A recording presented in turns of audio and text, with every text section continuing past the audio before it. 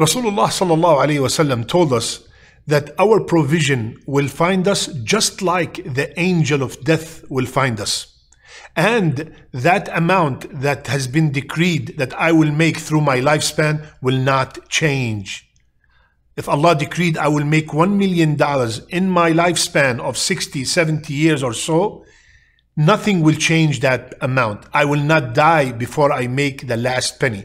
How do I make it? It depends on me. I can earn it through halal means, or I can earn it through haram means. I can inherit it. Somebody could gift it to me, but the amount will never change. So let's all seek our income through halal means. Yalla ya shabab.